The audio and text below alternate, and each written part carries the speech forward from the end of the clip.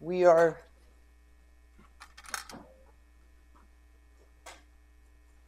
okay, so let me hit a control. No. Yeah, that's good. Question is, what do we do in the realistic case?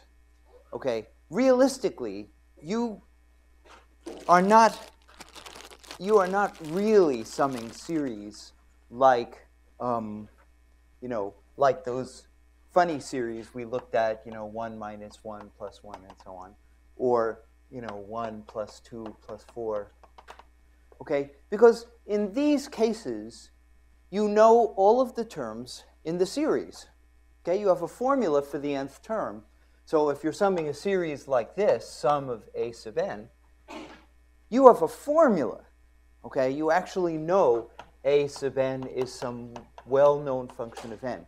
And that, if this is the case, I would classify such a problem as being an easy problem. Okay, I mean, if you can actually find all of the terms in a series, well, what's the challenge in that? That's no big deal. Okay, so the real life case is that you are doing perturbation theory. Okay, so you have a hard problem. You insert an epsilon. The answer is now a function of epsilon, and you have a perturbation series of that type, okay? And of course, at the end of the calculation, you're going to set epsilon equal 1, or you're going to set epsilon equal to whatever its value is. Maybe it's 2, something like that. And your problem has now become, you started out with this hard problem here, and the problem has ended up that you have to sum this series, okay? And you really don't know all of the terms in the series. You only know 5, for example, or 10, or 3, something like that. If this were quantum field theory, you'd be lucky to know 5. Only in a few rare cases have people been able to get up to the 5, what is called the 5-loop calculation, or the 5th order calculation. So, so the problem is not just having an infinite number of terms in the series which diverges and finding a machine that turns that into an answer, but having a finite number of terms in the series, and your objective is to take each new term and invent a machine that takes you closer and closer and closer to the answer. And I gave you a quick example of how that might happen, okay? And what I showed you was, by the way, the general solution to this problem, or let's say the only solution to this problem that is known, is to use continued functions. So what's the point of a continued function? You see, you have found a representation of the answer as a Taylor series. Now, this isn't really a Taylor series, we're going to learn. That's because it doesn't converge. If it doesn't converge, it's not a Taylor series. It looks like a Taylor series, but it isn't a Taylor series. Okay? And so this is actually not, this symbol here is actually not the symbol to use, and we're going to see that the correct symbol to use is this symbol, and this series is called an asymptotic series, okay? But before we get ahead of ourselves, this is a Taylor-like series. And it doesn't converge because you're outside the radius of convergence of the series, okay? In fact, the radius of convergence of the series is typically 0, okay? Nevertheless, there's something we can do, as I said, which is to use continued fractions, or continued functions. We're going to use today continued fractions. And the objective is to find a different representation for this function. And this representation, we hope, will be a convergent representation. Now, to introduce you to this idea, I showed you last time, I showed you the notion of a continued exponential. Okay? So you begin, let's get this. Okay. So to begin, you've got some sort of Taylor-like series to sum. Okay? And what we did was to construct a set of simple algebraic formulas. And what this formula does is it shows you how to go from the coefficients C sub n in the Taylor series to the coefficients A sub n in a continued continued exponential. Okay? So we converted the problem of evaluating a Taylor series to the problem of evaluating a sequence of approximants. Okay, and this is the word that you use in the business. Okay.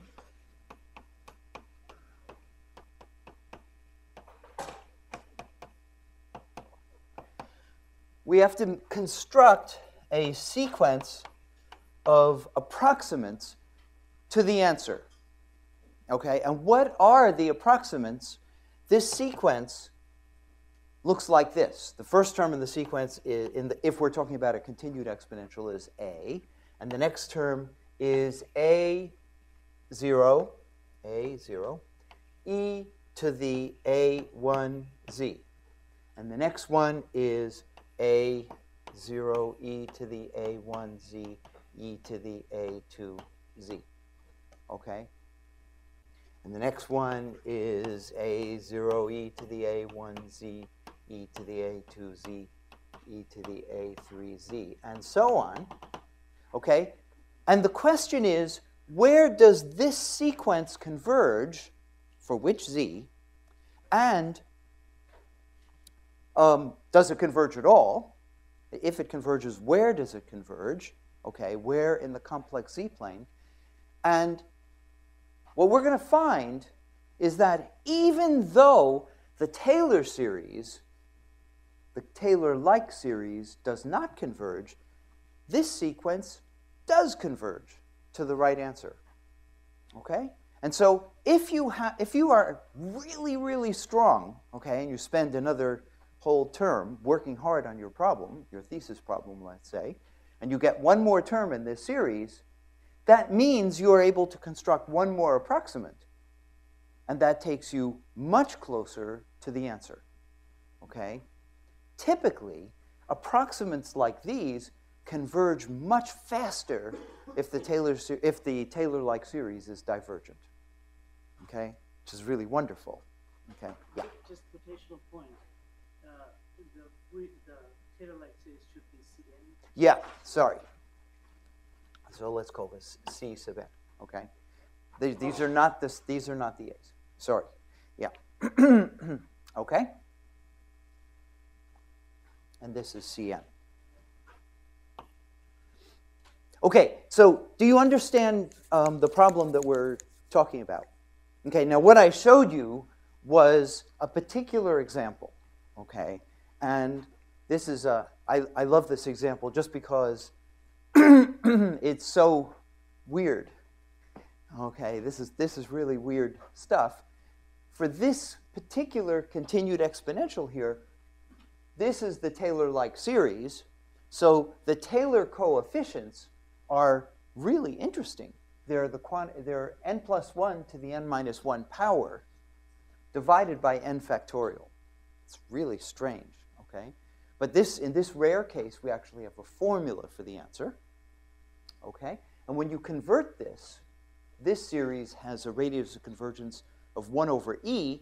When you convert this to this form, this sequence, the sequence of approximates that you get from this function, converge in a much larger region.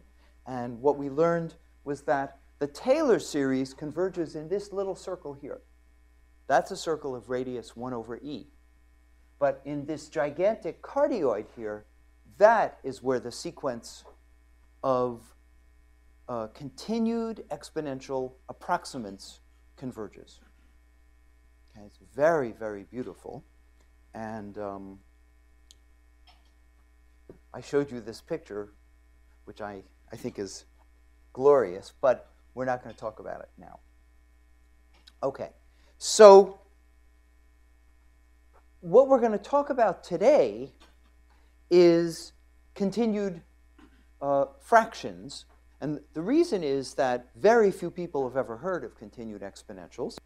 And this is, you can't imagine how unstudied this problem is. There are very few people who've worked on it, and there are essentially no rigorous results in this field. And this is a wide open field. I mean, if you want to do a project, study a continued logarithm, or a continued square root, or a continued Bessel function, or a continued, who knows? I mean, you can do anything you like. Okay, there are an infinite number of functions. Which is the best function? Okay, and the only one that has really been studied in detail is continued fractions. Okay, and so what we are going to do, and this is really the only function, a continued fraction. This is the only thing that has been studied in detail. Books have been written about this, and there are actually some rigorous results. For all of this other stuff, there's no rigorous results at all. There's nothing. It's just virgin territory. So what are we going to do when we make a continued fraction? What we're going to do is we're going to say, suppose we have a Taylor series, let's say a sub n x to the n, okay, a Taylor-like series, and we want to convert it to a continued fraction. Okay, now what's a continued fraction? A continued fraction is something of the form, let's call these coefficients b sub n, okay? And a continued fraction is something of the form a0 over 1 minus a, let's see, should we do that? No, actually, let's call this a sub n. Let's call this a sub n, and let's call this b sub n. So this is b0 over 1 minus b1x over 1 minus b2x over 1 minus b3x, and so on. Okay? So the idea is that you have this series, and this series diverges, typically. Okay? If you convert it to a continued fraction, the sequence of approximants you get from the continued fraction might well converge. Okay, so by the sequence, just to make it absolutely clear, what I mean by the sequence of approximants, what you would calculate on your hand calculator would be b0, b0 over 1 minus b1x, b0 over 1 minus b1x over 1 minus b2x, and so on. That's what you would do. And this sequence, I claim that in many cases, this sequence will converge to a limit, which is the correct limit, which is what this is the answer you're looking for, even though this does not converge. So this is a non-convergent representation of the answer, but it contains the information about the answer. And by doing this conversion, we can extract the information in the divergent series. That's the objective. Okay? Now, there are lots of ways of explaining this to you. Let's move this up. And I have one way that I like to explain it, which you will never see in a book, which I think is, but I think it's amusing. Okay, so I'm going to give you an IQ test. That's how I'm going to explain it to you. So I'm sure some of you, at least, have taken IQ tests for fun, and one of the types of questions they ask you is, what is the next number in the series? right? What's the next number in the series? So, so here's an IQ test for you. Does anybody know what is the next number in this sequence?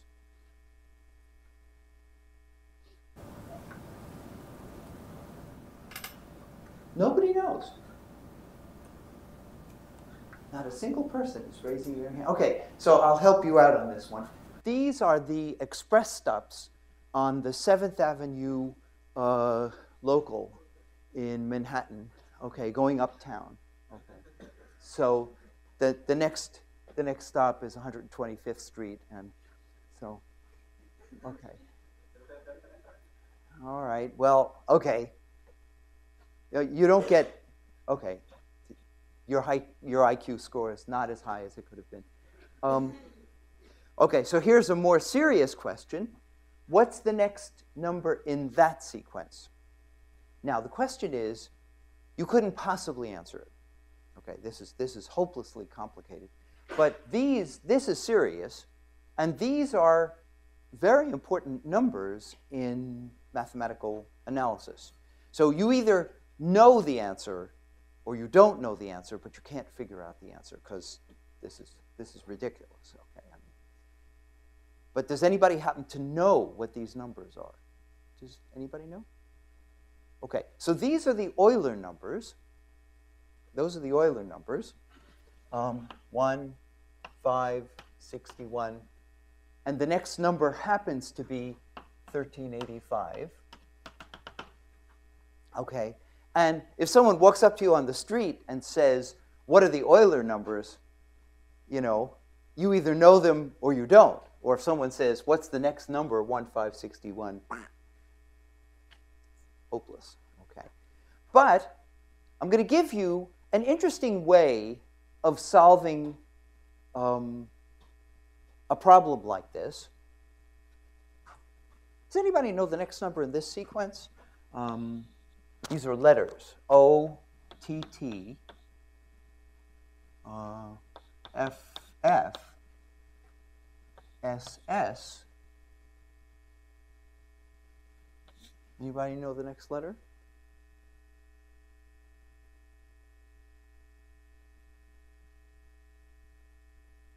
No? I would think is obvious, right? No? It's E. 1, 2, 3, 4, 5, 6, 7, 8. Okay. All right. You have to know how to spell, of course, to do that. But all right. So imagine that you're working on an IQ test problem, and you are trying to guess the next number in a sequence. Okay? We don't know these numbers, so we're just going to call them A sub n. Okay? And this is the first number, and the second number, and the third number, and the fourth number, and so on. And we can, in fact, take A0 to be just 1, by definition. We can always take the first number to be 1. So we could really think of this as 1, 1, 2, 5, 61, like that. Okay? Now, to solve this problem, what I'm going to do is invent a transform. It's a little bit like the Fourier transform. Okay? When you solve a problem using a Fourier transform, you begin with a problem, you transform it to another problem, you solve that problem, and then you transform back again. And that's exactly what we're going to do here. So I'm going to start with the numbers A sub n, and I'm going to transform to a set of numbers B sub n. And B0 is going to be 1 by definition, just by definition. And then we're going to find a number B1 and a B2 and B3 and so on. And we're going to hope that the numbers B are much easier to guess. Okay? And then when we transform back again, we will know the answer.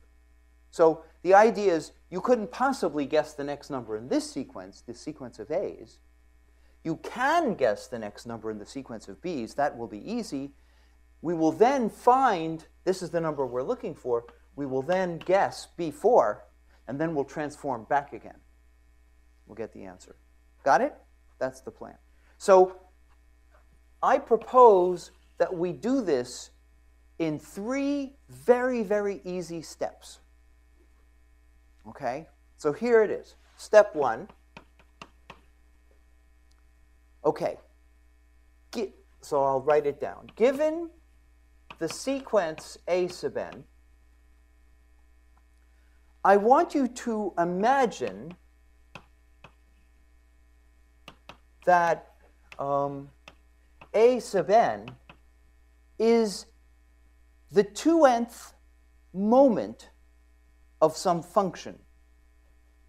Okay?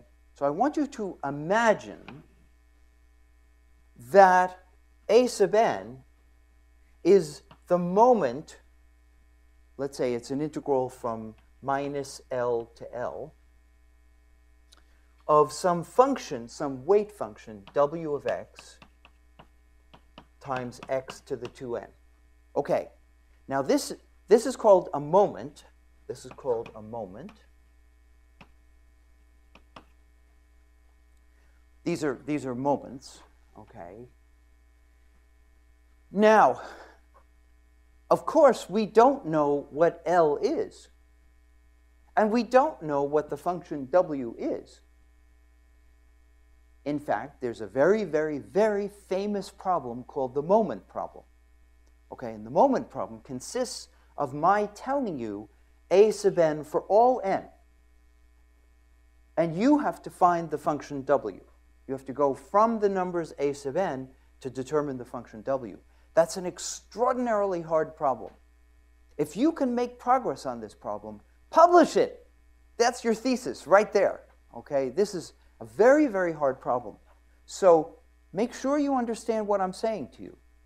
I am not telling you to solve the moment problem. I'm not asking you to find L or W. I'm just asking you to imagine that these first few numbers are these moments, that they can be written in that form. Okay, did you get done imagining it? It should take you almost no time, because now you've imagined it. Okay, I didn't ask you to do anything, I just asked you to imagine it. Got it? Okay, good. That's step 1. Okay? Now, step 2. Suppose you had a bunch of numbers.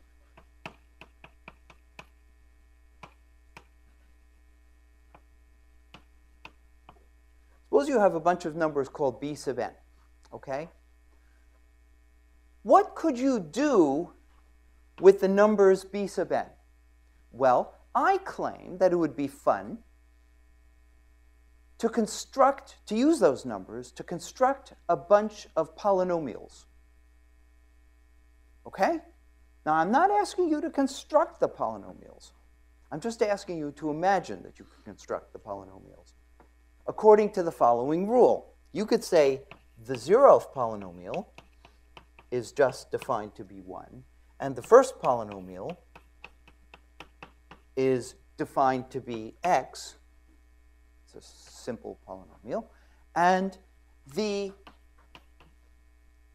n plus first polynomial will be defined as x times Pn minus Bn times Pn minus 1. Okay? So imagine that you knew the b's. Of course, you don't know the b's. But if you knew the b's, you could use this formula to generate a sequence of polynomials. Couldn't you? In fact, let's do it. Let's just for fun, let's do it a little bit. I mean, I'm not going to waste your time. But we could construct these polynomials. So, for example, if you wanted the second polynomial, you'd go to this formula here, you'd plug in n equals 1, and you would see that the formula is x times p1, which is x squared, minus b1 times p0, so it's minus b1. So there's the second polynomial. If we wanted the third polynomial, P3, the formula says take x times the second polynomial, which would give you x cubed minus b1x. Okay, and then minus b2 times the first polynomial. Okay, so it would be minus b2 times x, and there's the polynomial. It's not very deep. And just for fun, let's find one more polynomial. How about P4? P4 would be x times this times P3, which would be x to the 4 minus b1 plus b2 x squared. So it's x times this. Okay. And then minus b3 times p2. So it would be b3 times this right here. So it would be plus b3, okay, and then b3 times b1 would be plus b3 b1. Okay, do you agree? Is that okay? All right, so we could just go on like this and have fun and making polynomials. By the way, these polynomials are called monic. Okay, these polynomials are called monic. Do you know what monic means? That's a big word, but it means something rather trivial. Anybody know what that means? Say, that's right. The coefficient of the highest power is always 1. By construction, you can see that will be true. So the coefficient of x squared is 1. X cubed is 1. X to the 4 is 1. And that's just because this rule says you always multiply the previous polynomial times x. So the highest power is going to be, coefficient of the highest power is going to be 1. That's not terribly important, but it's true. Okay, so let's see. Let's push this up higher. And we'll push this up a little bit higher. Okay, so that's step 2. So I said we were going to do this in 3 easy steps. Do you agree that the first 2 steps are pretty easy? Hope you do. Okay, so good. We're up to step 3. So far, if you had, let's make sure that you're following this. If you had the numbers a, all you were supposed to do with them was to imagine that they could be the 2nth moment of some function. And if you had the numbers b, all you have to do is imagine that you construct these polynomials. But so far, there's no connection between the numbers a and the numbers b. We need a connection. Can anybody guess what is the connection we're going to establish between the a stuff and the b stuff? What would you choose as a connection? Integration. Integration. Integration? What do you mean by that?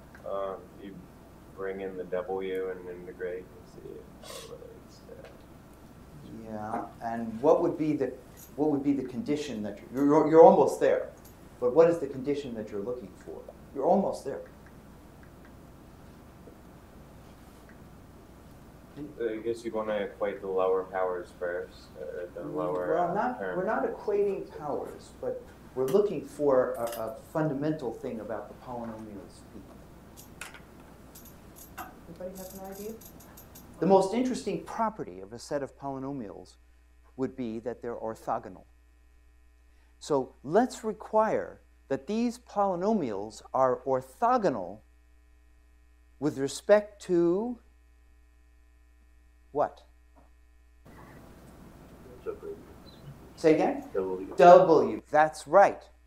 Let's require that if we integrate from minus L to L, Pn of x times Pm of x, where n is not equal to m, that we get 0 if we integrate with respect to the weight function w. That is going to be the connection. Okay? I mean, what else? There isn't really anything else. If you have a set of polynomials, the most interesting property they could have is that they're orthogonal polynomials. Okay? So the dot product of these vectors is 0. Okay? Now, we're not saying the polynomials are orthonormal. Okay? That would be some statement about what happens when n is equal to m. But we're assuming that if n is unequal to m, that these polynomials are orthogonal. So, for example, if that's true, let's assume, by the way, that this function w is an even function. That's why I'm calculating even moments. Otherwise, for odd powers, if this power of x were odd, we would get 0 just by oddness. Okay? So let's require, for example, that p0 is orthogonal to p2. That's a non-trivial condition. Okay? So if we multiply p0, which is just 1, times p2, and integrate, now let's assume that the 0th moment, we're assuming, remember we assumed up here, we assumed that the 0th moment, the integral of the function w itself is just 1. Remember a0, which is the integral of w from minus L to L, that's just 1.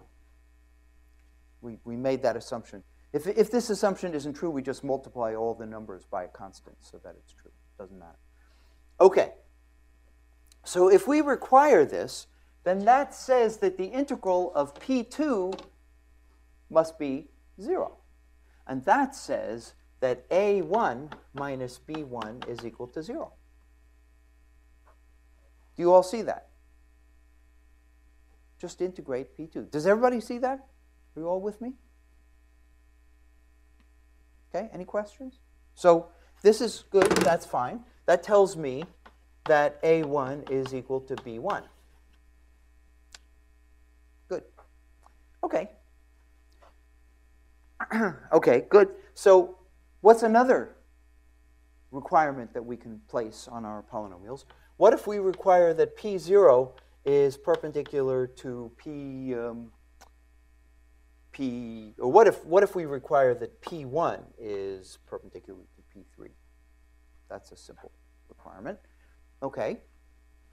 So we take p3, we multiply by p1, which is just x, and we integrate. So the first term would be x to the 4, and the integral of x to the 4 is a2. And the integral of the second term, that's just x squared, gives me a1.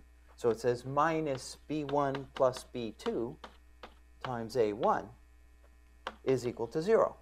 Okay? But we already know what a1 is, right? We already know a1. a1 is b1 from this equation here. So that says that a2 is equal to b1 times b1 plus b2.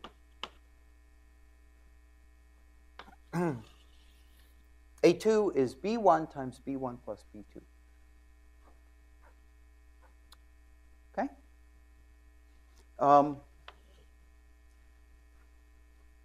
What's another interesting condition? What if we require that P4 is orthogonal, P4 is orthogonal to P0? Got it? Said? Okay. So let's see what that says. If you multiply P4 here, this is P4, times P0, which is just 1, and we integrate, here we get the condition A2.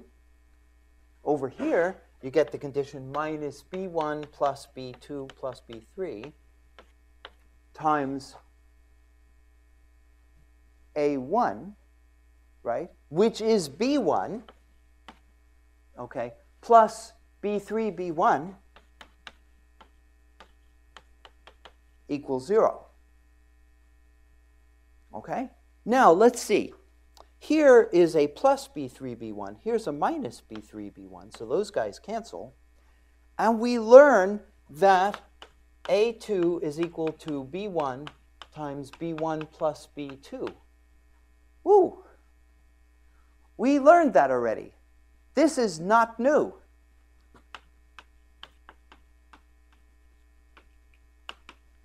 That's not new. We knew that already. Great. Okay? That's amazingly lucky. What if we got a different formula?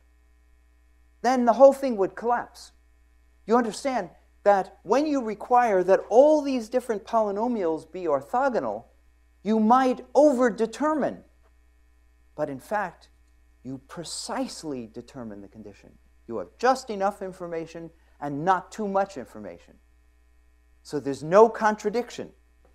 This is not new, but it is the same formula that we already had. Whew. Okay. That's good. Okay. So can we make a new condition? Well, let's require that P4 is perpendicular to P2. So let's take this P4 over here and multiply it by P2 over here and integrate. Now that looks like a mess, but it isn't a mess. Why not? Because we've already multiplied by a constant and integrated, and we got 0. That's what we just did. So now I'm going to multiply by x squared and integrate. You got it? You with me? So if I multiply by x squared, multiply this guy here by x squared and I integrate, the first term gives me a3. The next term gives me minus b1 plus b2 plus b3 times a2. And the last term gives me b3 b1 times multiply by x squared, and I'm integrating, right? So I get a1, which is b1, so b1 squared. That is 0. That's what I conclude here. Okay? So this seems to be a formula for a3. So this says a3 is equal to b1 plus b2 plus b3 times a2. But we just got a formula for a2. We learned that a2 is b1 times b1 plus b2. b1 times b1 plus b2 minus b3 b1 squared. That's the formula for a3. And we could simplify this a little bit. We could take the first two terms here and multiply that out. That's b1 times b1 plus b2 squared, right? And the last term is b3 times b1 plus b2 minus b3 times b1 squared. That's this term. And you notice that there's a b3 b1 squared right here minus b3 b1 squared. Okay, so that guy cancels. Yeah?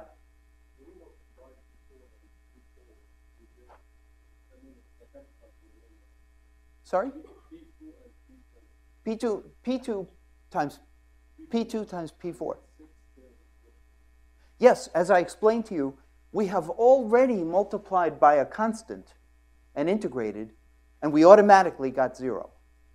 That's what I learned when I did this calculation. Got it? So it simplified the calculation. So I only needed to multiply by x squared. Got it? Okay, so therefore, I learned that a3 is b1 times b1 plus b2 squared plus b1, b2, b3. Okay? And you agree that we can continue this, but I could program Mathematica to do this. I don't have, grown-ups shouldn't waste their time crapping around like this. But I get a bunch of formulas, okay? And do you agree that if I know the b's, if I know the first 23 b's, I will know the first 23 a's. But if I know the first 23 a's, I will know the first 23 b's. You see that? Okay, well, in our case, you remember our case? This sequence here. Let's see what happens. Okay? So first of all, A1 is 1. So if A1 equals 1, that tells me that B1 is 1. That comes from this equation. And if A2 is 5, that tells me that B2 is what? 4. Okay, good. And if A3 is 61, that tells me that A3 is 61. Okay, this guy here is 61. B1 plus B2 squared would be what? 25. 25. And B1 here is 1. B2 is 4. So if you take 25 away from 61, you get 36. And you divide by 4, which leaves 9. Okay, So B3 is 9. So 9. Okay, now. Okay, remember, you remember the scenario. You're sitting in an office, and this really dull and boring IQ person who couldn't possibly solve the problem themselves says, I'm testing your IQ. What's the next number in the sequence? And they say 1, 5, 61. Okay. What do you say in your head? In your head, you say 1, 4, 9, 16. Okay. Now you go back again, and if you do go home and do it, it'll take you 2 minutes. You'll learn that A4 is 1385. So you say 1385. The person who's testing you says, all right, test is over, go away, you've gone off scale. Okay, can't measure your IQ anymore. Okay, all right, so that's the end of this discussion. The question is, what does this have to do with? This is really crazy. I mean, it's interesting, but what does this have to do with? Well, it has to do with continued fractions. In fact, let's lower this. You remember I said you are given a divergent series, okay? And the coefficients in the series are this. This is the sum from 0 to infinity. A0 in this case, just for simplicity, we take that to be 1. And I said, can you convert it into a continued fraction of this form? Well, the relation between these A's and these B's are precisely these relations. That's the connection. Okay, of course, maybe you're not so fancy. You don't have to be fancy schmancy, right? I mean, if you really wanted to calculate the B's, all you have to do is expand this in a Taylor series and compare the terms, okay? So, of course, we've taken B0 to B1, but if you just write down the first 2 terms in this series and the first 2 terms in this series, what do you get? Well, the first 2 terms on the left are precisely A0, which is 1, plus A1x, and so on. And if you take this and just take the first 2 terms in the continued fraction, that would be 1 over 1 minus B1x, right? And now if you expand this in a Taylor series, okay, you expand this in a Taylor series, what do you get? 1 plus B1x. And now when you set this equal to this, you learn that A1 equals B1. And that's precisely the first of our formulas. That's this formula here. Okay? And if you take the first 2 terms in this series, and you take the first 2 terms in this series, and you expand it in a Taylor series, you'll get the next formula. Okay? So there's a very deep connection between continued fractions and orthogonal polynomials. It's very interesting. But there's something even more interesting, and that's really quite fascinating. if, and the statement is this, if the numbers a sub n, if a sub n are growing very rapidly, as they do in perturbation theory, if a sub n grow like, say, n factorial, then the b sub n grow like n. Just like n. They're just linear in n. It's very interesting. And if a sub n grows like 2n factorial, very, very rapidly, then the b sub n grow like n squared. So the b sub n are very moderate numbers. They're not growing very rapidly. Very well-behaved, very moderate numbers. And indeed, the Euler numbers, E sub n, those are the Euler numbers, 1, 5, 1, 5, 61, 1385.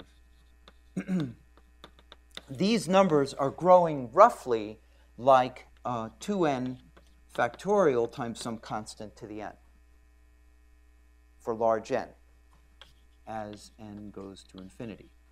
Okay? And that's the reason that in our case we found that the b sub n's grow like, the b sub n's here grow like n squared. So the b sub n's are very well behaved. Okay. Now, okay, are there any questions at this point? Are you following what I'm saying? Because what I'm about to show you is just sheer beauty. I mean, it's just magic. It's just unbelievable magic, okay? But so far, everything I've told you is just, a bunch of observations about mathematics, okay? So the question is, so if you have, you agree now that if you have a Taylor series, a sub n x to the n, a formal Taylor series, which may or may not converge, and typically it doesn't converge, what you can do is convert this into a sequence of continued fractions of the form b0 over 1 minus b1x, b0 over 1 minus b2x, 1 minus b1x over 1 minus b2x, and so on. Okay, so we've converted a Taylor series, which you cannot sum up, into a sequence of numbers called approximants, and these are continued fractions. There's just one more very simple step. If you wanted to, this is junior high school this is trivial mathematics, but if you wanted, you could rewrite this in a relatively simple form. Do you notice that this is just a number? This b0 is just a number. It's 1. And we could think of this number as being 1 divided by 1, just for fun. Okay? And we could think of this structure here as a number, just a pure number. And if you don't mind, let me write this number as, say, let's take, this is not the same polynomial we had over there, but this is a polynomial of degree 0, that is just a number. So think of this as a polynomial of degree 0 divided by a polynomial of degree 0. Okay, and this is a polynomial of degree 0 again, just a number, divided by a polynomial of degree 1. Okay, it's 1 minus b1x, but it's a polynomial of degree 1. And now I want you to look at this. If you were to rationalize this, you know what I mean by just multiply the top and the bottom by 1 minus b2x, okay? You could write, well, let's do it, because this is easy. Multiply the top and the bottom by 1 minus b2x. So you get b0 times 1 minus b2x, and then in the denominator you'd have 1 minus b2x minus b1x, right? So this is a polynomial of degree 1 divided by a polynomial of degree 1. Okay? And the next term, if you rationalized it, would be a polynomial of degree 1 divided by a polynomial of degree 2. And the next one would be a polynomial of degree 2 divided by a polynomial of degree 2. And next one would be a polynomial of degree 2 divided by a polynomial of degree 3. And then P3 over P3 and so on. This is not the same polynomial. This, I just mean, do you understand the notation I'm using? Just a third degree polynomial, some third degree and some other third degree polynomial. You all understand what I'm saying? When it's written in this form, this is called a Pade sequence.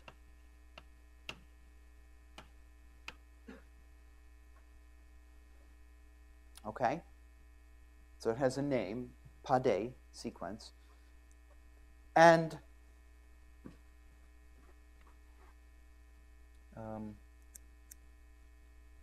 what?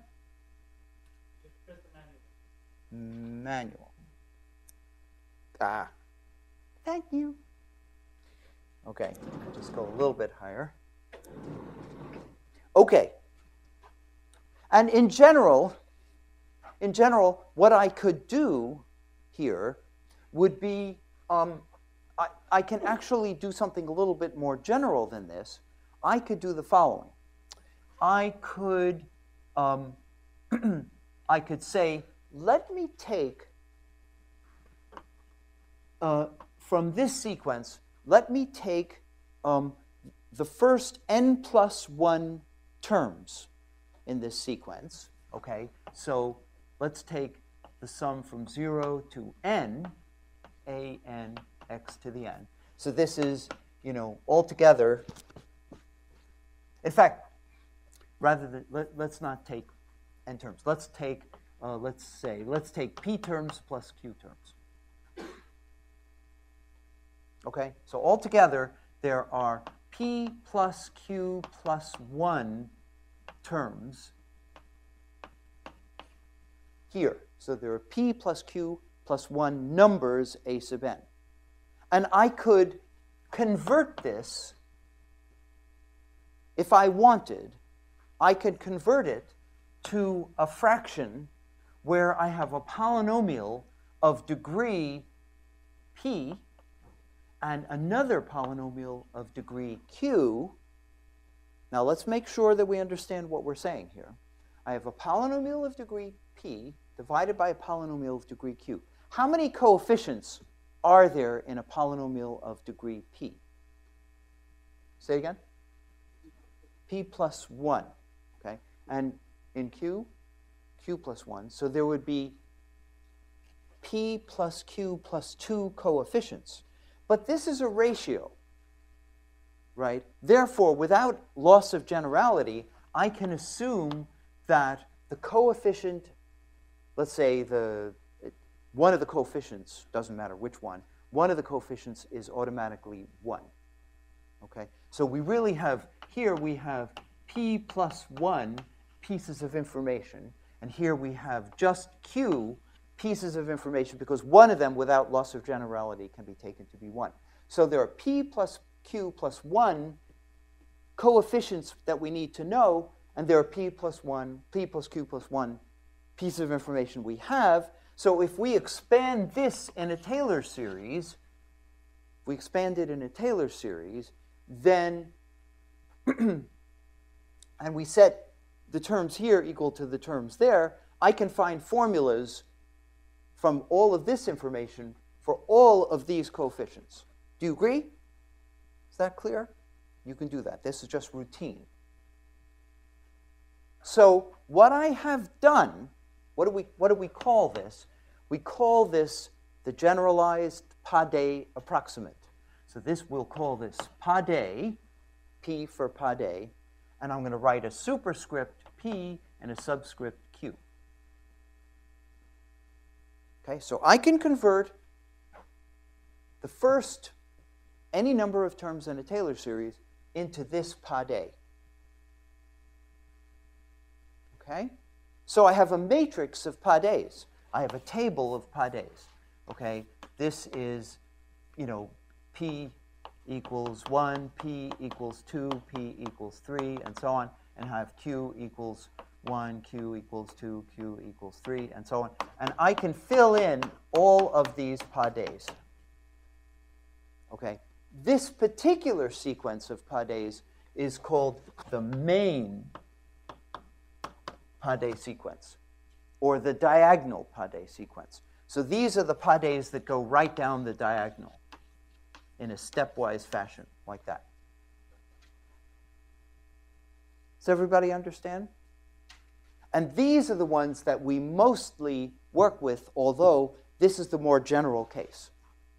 Okay, that is the technology that I wanted to teach you today, and I want to give you some examples now, because this is just sheer magic, what you're going to see. Okay, but are there any questions about how you do this? Do you understand the notion of Pade? So, again, you have a Taylor series, a formal Taylor series that does not converge.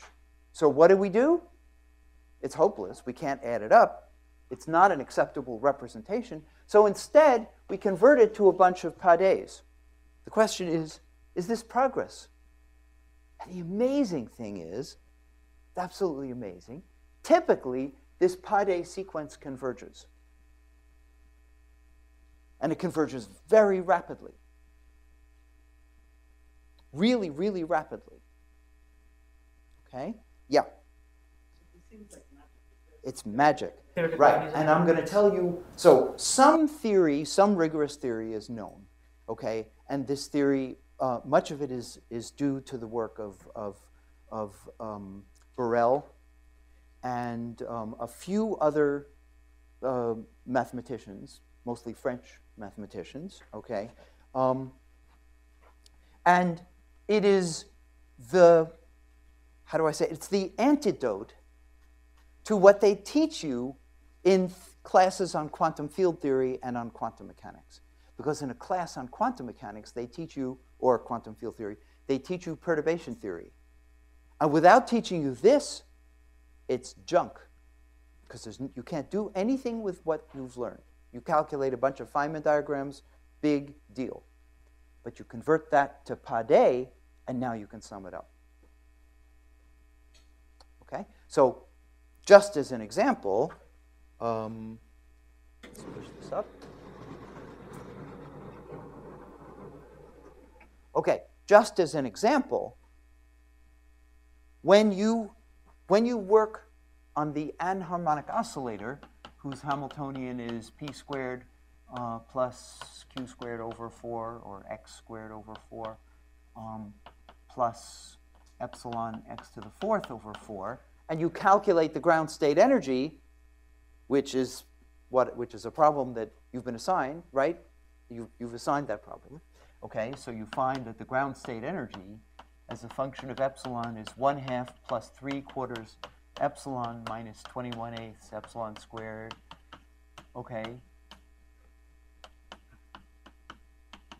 This is a wildly divergent series, and this series diverges. The nth term in this series, a sub n, is roughly n factorial. That's how rapidly it's growing. More precisely, it grows like n factorial times 3 to the n, roughly, as n goes to infinity. Wildly divergent. A zero radius of convergence. When you convert it to Pades, the Pade sequence converges rapidly. Okay? It converges very rapidly, and it converges to the right answer. In fact, it's even better than that, because if you work out the Pade sequence, this is the way it converges. So if you plot the PNNs of epsilon, PNN, okay, that's half of the numbers in the Pade sequence, the PNN. This is the exact answer. And this is n. Typically, what you discover is that these converge in a monotone decreasing fashion. and approach the exact answer from above. And the Pn plus 1s converge like this. And they approach the exact answer from below. Okay, now I want to see how much you've learned. So you understand, we have a sequence here, and it's approaching the exact answer. Okay, that is, the exact answer means E0 of epsilon, the energy that we're looking for. This is a physical answer to a physical problem. Okay, and you have a sequence, and this sequence gives you a bound on its own error. You know how big the error is, because if you take two subsequent p's, you know the exact answer is trapped in between those two numbers. But what's more, the sequence is converging like this. Okay, what do? Shanks, that's right. In fact, you can extract even more information from the Pades by doing a Shanks transform of the Pades. And if you do that, instead of convergence like, here's the exact answer, instead of convergence like this, instead of that, if you Shanks this, you get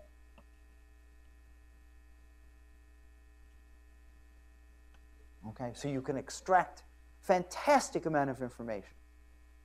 Okay? Are you beginning to feel how much power you have? Okay, so let me talk a little bit about Pade, and what I want to do is give you some examples. Okay, now, first question is, can you read these numbers? I'm sorry for there being a lot of numbers here, but that's the only way. I mean, this is an advertisement. Okay, so as an advertisement, I have to show you, where did I put it? Here, let's use this.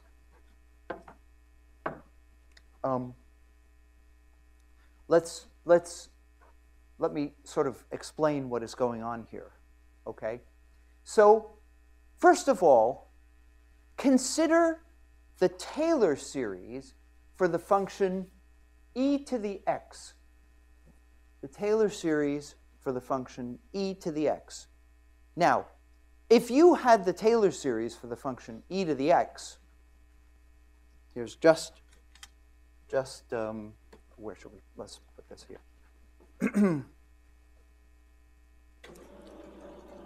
Okay, if you had the Taylor series for the function e to the x, now here I'm evaluating it at x equals 1. We're going to evaluate it at x equals 1. But we have the Taylor series for the function e to the x. You know that this Taylor series has the form sum from n equals 0 to infinity, x to the n over n factorial. Is that a convergent series or not? For which x does this series not converge? There's only infinity. For all finite x, this is a rapidly convergent series. Before you took this course, if somebody said, what is e of 1, for example, what happens if we set x equals 1, you would have said, are you kidding? I can calculate e of 1 really well because, you know, all I need to do is to sum the series 1 plus 1 plus 1/2 plus 1/6 plus 1 over 24 plus 1 over 120 and so on. And this is a rapidly convergent series. And who needs, I mean, this is kid stuff. Okay? But let's see what happens. Let's see what happens. This is what happens if we're adding up the Taylor series. This is what happens if we add up the Pades. That is, we calculate the diagonal Pade sequence. Okay, so here's P00, P01, P11, P12, P22, and so on. Okay? And the question is, if you look at the Pades, these guys look the same. Right? If you look at these numbers, they're the same. Okay? But you can ask, how much error, what's the percentage error between the exact answer, E is the exact answer, and these numbers and these numbers. So looking at these numbers is not really very useful. This is the error, okay? Notice that if you use the 4-4 Pade, that is 8 terms, the Taylor series out to x to the 8, to calculate the 4-4 Pade, the Taylor series is accurate to 1 part in 10 to the 6. But the Pade is accurate to 4 parts in 10 to the 8. Pade's better. So you don't add up the Taylor series. You first convert it to a Pade. Okay? If we calculate the 10-10 Pade, the error is 1 part in 10 to the 25, whereas the Taylor series is only accurate to 7 parts in 10 to the 21.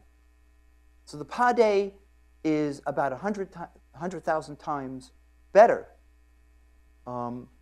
than the Taylor series. It knows the answer. It's magic. Okay? Now, in this particular case, you can prove it. There's a rigorous proof that the Pade converges and that it converges faster. Okay? Well, you say, oh, right, come on. I mean, I'm a cosmologist. 2 decimal places make me happy. Who needs 25 decimal places? All right. Okay. So let's do a different one. Let's do the same problem, except let's try to sum the Taylor series at x equals 5. Okay, now the Taylor series doesn't converge so well because this is not the right series to add up, but rather here there's a 5, and here there's a 5 squared, and here there's a 5 cubed, and here there's a 5 to the 4, and here there's a 5 to the 5. So the Taylor series is kind of slow. It's not converging so rapidly. It is going to converge, of course. We believe, right? You have a belief system. You believe that Taylor series. Okay. However, let's look at the error. You notice that if I calculate the 1313 Pade, the error is 8 parts in 10 to the 17. But the Taylor series is only accurate to 5 parts in 10 to the 12. Okay? Much more efficient. Okay? Over here, 10 to the 8, 10 to the 11. The Pade is uniformly better than the Taylor series. Okay, so now I can ask you a very deep question. Is that the best you could do? I don't believe that for a second. Okay? And if you do some serious research, I mean really serious research, using principles of information theory and so on, you will you'll find that I'm sure that there may well be an optimal machine for extracting information from a Taylor series that converges. But remember, in this problem, we began with a series that already converged, and we used Pade on it. Okay, so we had a series that already converged. Here's another series, and this is an example of magic, because nobody knows why it works. Okay, but if you take the Taylor series of the gamma function. Now, actually, this is not the gamma function, because what do you know about the gamma function? The gamma function has poles. Okay, so I hope you know this. If you make a plot of gamma of x as a function of x, gamma of x blows up at 0, and then it grows very rapidly, like x to the x, e to the minus x here. But then there are poles at all of the negative integers.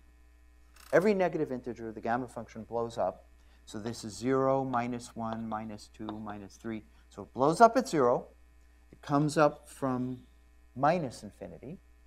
It blows up again, comes down from plus infinity, blows up again, up from here, up from here, up from here, up from here, and so on. So they're poles. So a Taylor series in powers of x has a 0 radius of convergence because there's a pole right at 0. However, do you know that 1 over gamma of x is entire? It has no singularities at all.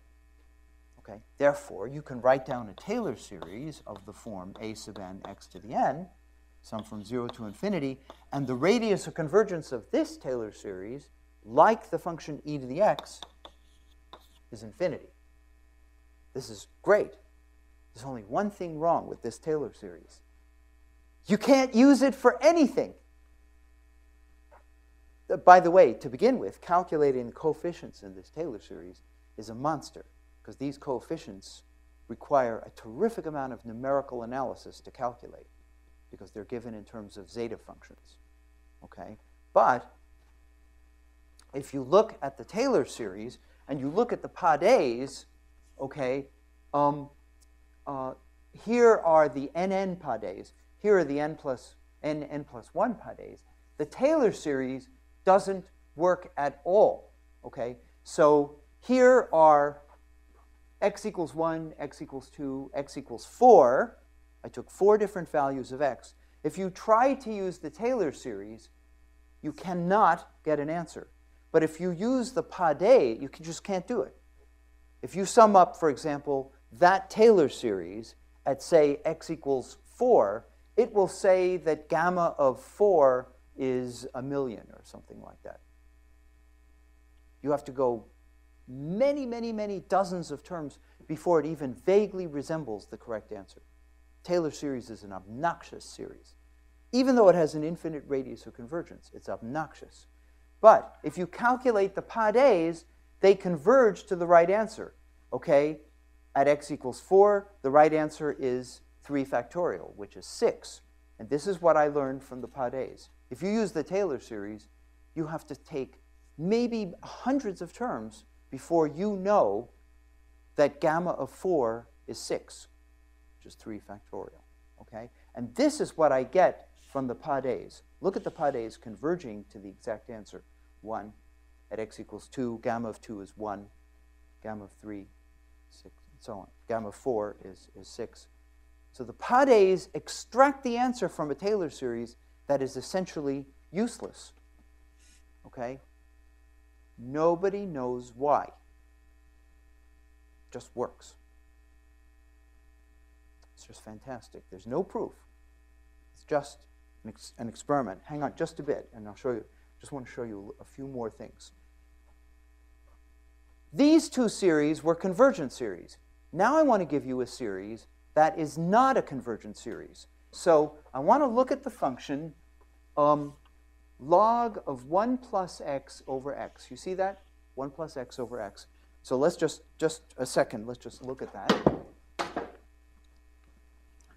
Log of 1 plus x over x. What is the radius if I expand this into a series of the form a sub n x to the n? Can anybody tell me the radius of convergence of this series?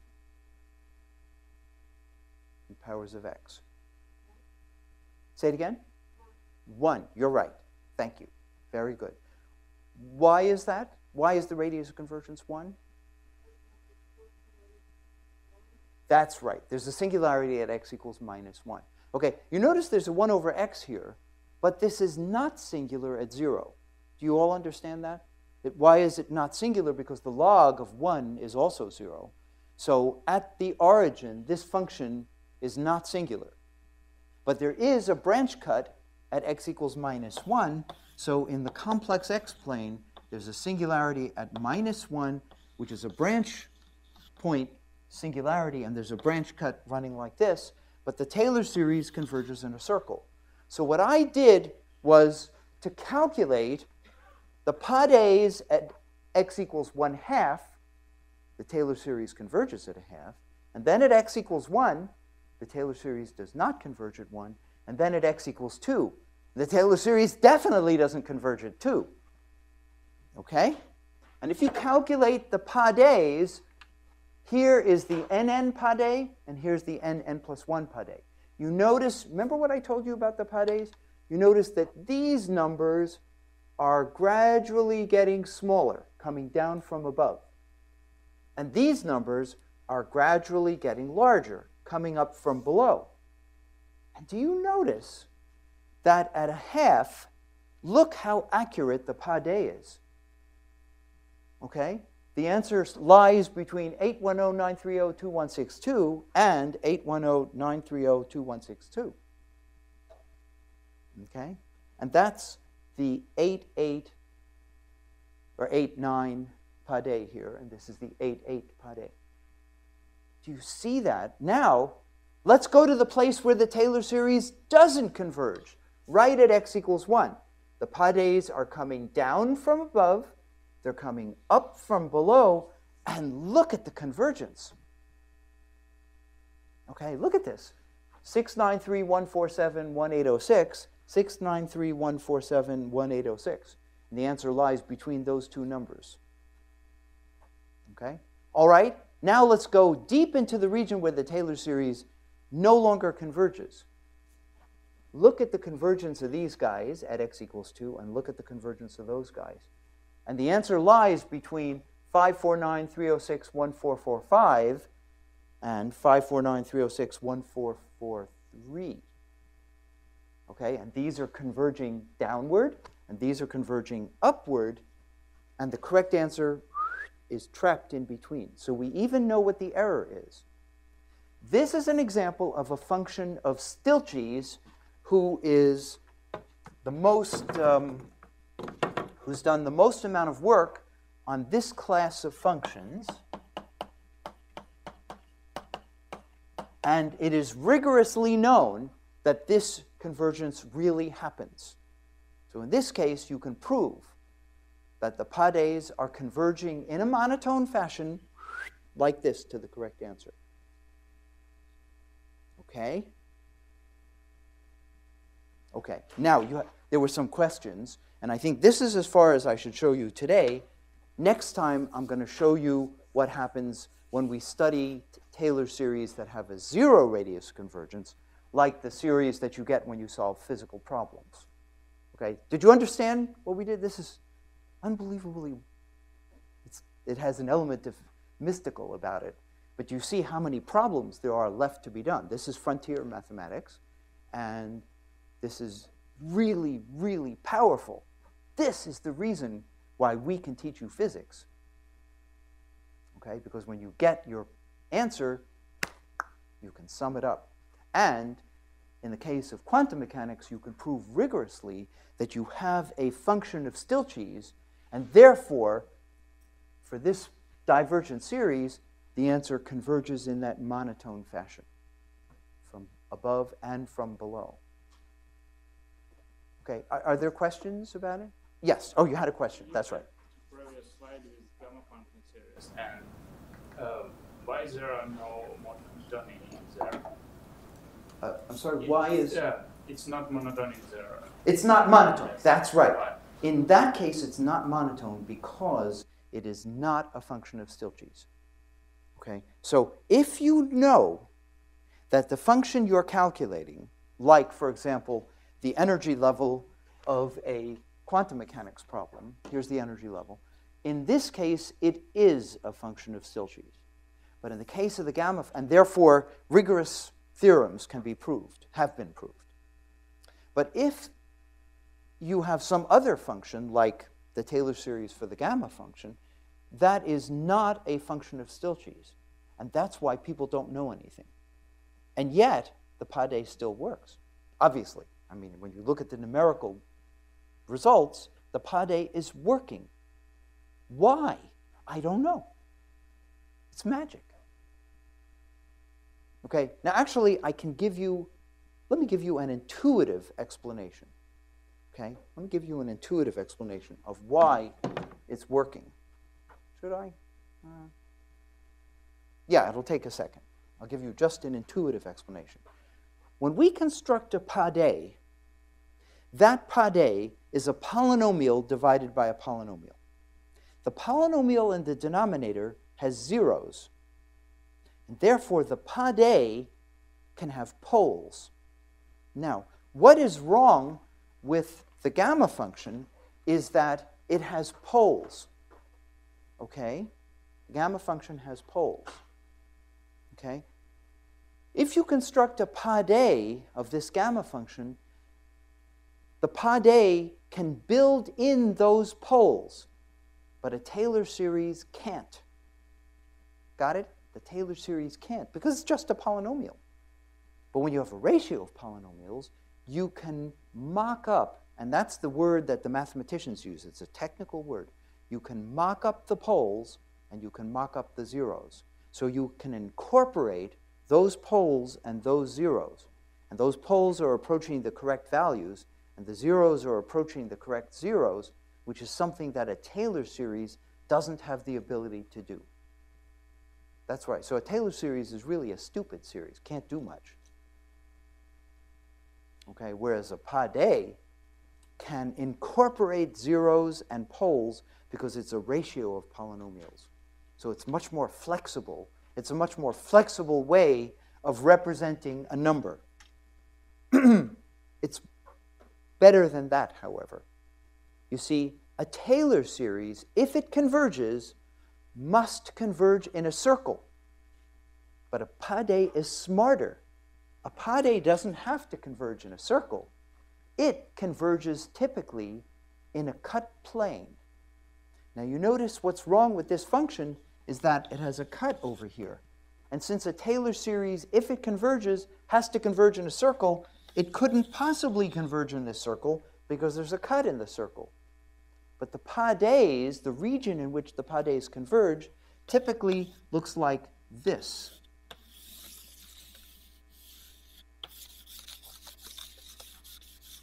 It converges everywhere except on a line. And that's precisely where this function is no good. So Pades don't have to converge in a circle. Typically they don't. They converge in a cut plane. And because of that, Taylor series are hopeless, because Taylor series are trying to do too much. Pades are wonderful because you don't ask them to do as much. You don't ask them to converge everywhere. You say, you have to converge, but you don't have to converge on that line. And in the case of the gamma function, why is that good? Because the gamma function is sick on the negative axis. It's blowing up here and here and here and here and here. But the Pades don't have to converge there. So you don't ask the Pades to do so much. Therefore, the Pades are very friendly and they're very nice to you. And when they converge like a shot. Taylor series is hopeless. Pades are wonderful. So Pades are a much better representation of the function that you're trying to calculate. However, what I just said to you was not rigorous in general. It's partly rigorous, but it isn't in general rigorous for arbitrary functions. And therefore, there's a lot of magic in that. So it's just an intuitive explanation. It's not a rigorous explanation. Okay? But it is rigorous for a special class of functions called Stieltjes functions, which we're going to talk about. Okay? Okay. Any further questions? Okay. Yes. Example that we use to construct the just to ratio show of you, I use the continued exponential as an illustration of a continued function. You've now seen two continued functions. One of them is a continued exponential, which I showed you just for fun. But this is more serious. This is a continued fraction. But there are an infinite number of other continued functions that have to be investigated. You could write 1,000,000 papers. You could take a continued hypergeometric function and a continued Bessel function and a continued square root function and a continued logarithm and endless amounts of interesting analysis that have to be done. That's not been done. And you will come up with a different definition of a sequence of approximants. Okay? And those approximants are very likely to converge better than the original Taylor series converged. Okay? But think about all the interesting work you can do. It's a wide open field of research. Okay? Yeah? Why Pade converges on the cut plane? Why the cut? Yes, and we're going to talk about that a little bit when we talk about Stieltjes functions. So you'll see that there's something special about converging in the whole plane and converging in the cut plane. Okay, Taylor series hate you because you force them to converge in the whole, in a full circle. That's too much for a Taylor series. It just goes go away. I'm not working for you today. Okay? Whereas Pade, you don't force it to converge over here. You're not requiring it to converge, and it doesn't converge. And therefore, where it does converge, it converges much better and much faster than a Taylor series. It's wonderful. Okay? It's really wonderful.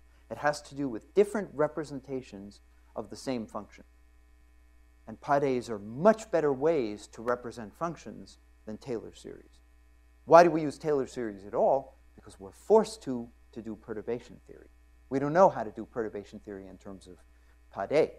So we first find the formal Taylor series, and then we convert to a Pade. Got it? It's a two-step process. Okay, any further questions? Yeah.